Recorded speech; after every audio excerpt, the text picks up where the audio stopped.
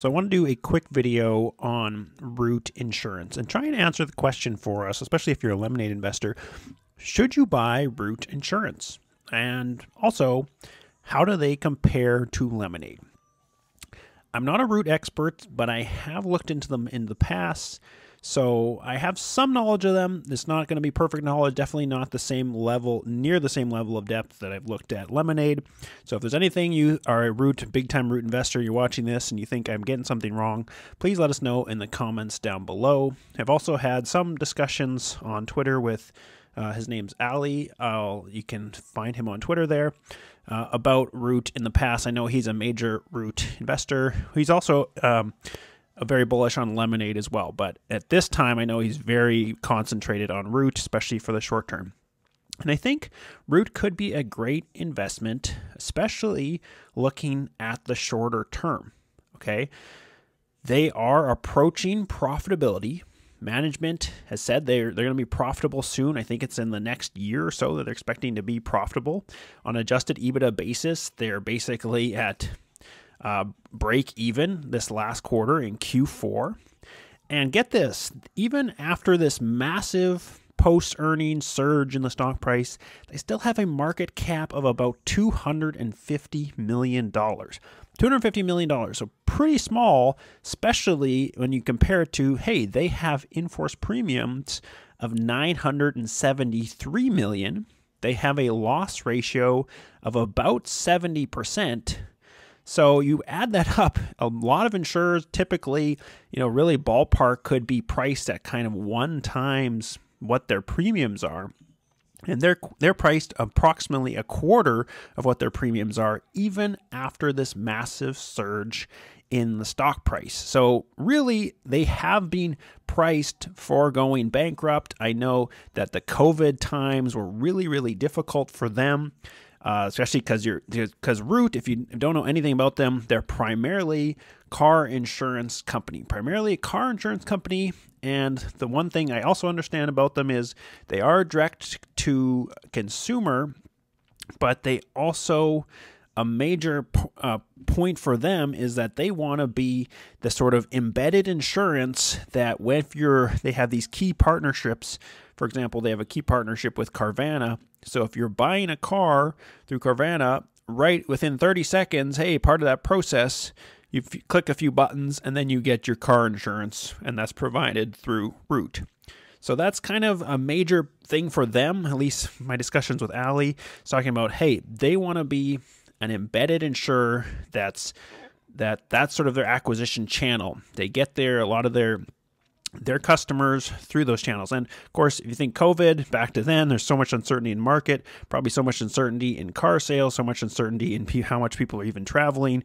Really, really hard times for the company, so much uncertainty for a startup sort of insurtech anyways. So the stock was insanely low.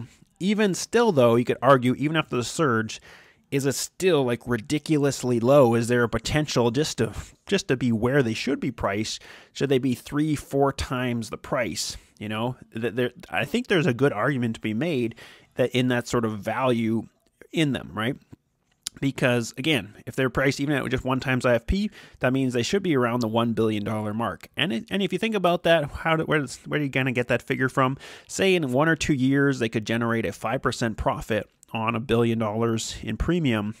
That would be a $50 million profit. And you say you give that a PE of 10, well, that gives a $500 million market cap, so double of where they are currently. Or if they even get a PE that's a little more generous, a 20, that gives a $1 billion market cap, or roughly, where 1 times the premium. So definitely argue, could they double, triple, quadruple from where they are even post-earnings surge? But I do think there's that sort of shorter term potential for the stock just to be corrected in its valuation. But how does it compare to Lemonade? See, I like Lemonade way, way more long term. And a big reason is I just don't think having the single monoline sort of approach, and really, I'm not really sold on that because you don't have control over the sort of whole customer life cycle and experience that Lemonade would have. And also, I feel like the embedded aspect is kind of a weak, in my mind, it's it's not a strong position to be going from long term. It could still generate, could be a decent business approach, could be a decent small insurer that has some good partnerships, but in my mind, it has some flaws. And Josh brought this up on the recent space. Let's have a listen to the question and concerns he had around embedded insurance. Can I just come back on the embedded? So just for the audience, embedded insurance is where you have, let's say you have a normal business. Let's say you have Walmart, and in Walmart you have a product like a TV that you can buy. And embedded insurance is where a big insurance company, like Allstate or whoever, one of the big insurance companies, will come in as an insurer, and they will sell an insurance product, like let's say at the checkout. So when you're buying your TV, the person at the checkout will say, "Hey, while you're here, there's a chance for you to just buy an insurance product." Or in the case that of Root, apparently, on Carvana, at the point of sale of the car, you can go ahead and buy car insurance.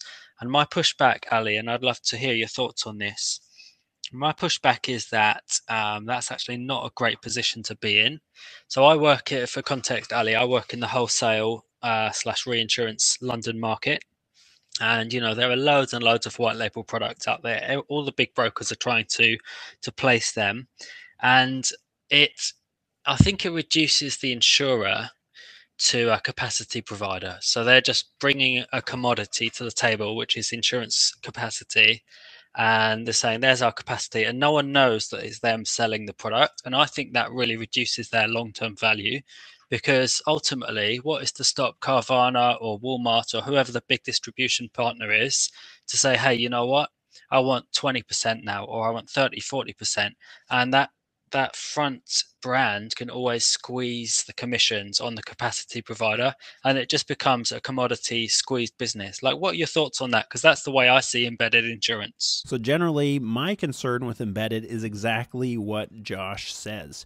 In my mind, hey, they don't really control their own destiny long term, because if for an embedded insurance product, the partner that's sort of the upfront customer-facing company, in this case maybe Carvana, or Josh in his example Walmart, they can really put the pressure on the insurance company to say, hey, we want to take more and more of your margin and really treat that sort of product as a commodity. And if I was in the shoes of that customer-facing partner, say Walmart, say Carvana, that would be my take. Could say, hey, we're the ones doing all the work. We're the ones who have the control, who have the brand, who people are actually using our product or coming to our store or buying cars through us. So all you are is an insurance provider, and we could swap you out for any other insurance provider. Why wouldn't I do that and basically shop around to the market, could get the most value for me versus the embedded insurer themselves? So that's sort of the main issue I have with that overall approach.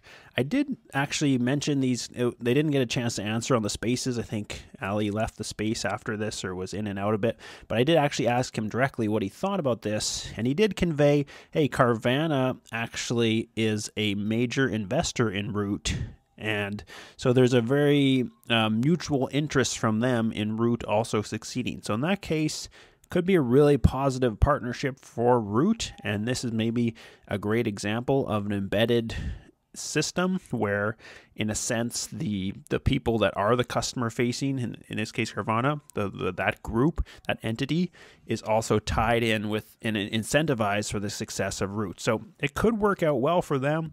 Could be another good reason why maybe this is worth a look at Root, especially on the shorter term if you think it's a great value play. But again, I think Lemonade has way more upside, because they're controlling their own destiny. And I love Lemonade's also, that one of the big things about them is their focus on efficiency. So they're really trying to build these hyper efficient systems that have incredible operating leverage, and because of those systems, they can then offer renters insurance, pet insurance for really cheap, bring those customers in, still be profitable with those customers, and then grow into other product lines like the car insurance over time. To me, that's a way better acquisition strategy. It's much more defensible, because It's really hard. It's really hard to build the multi-line product that's really, really good and slick and excellent and very, very good customer experience.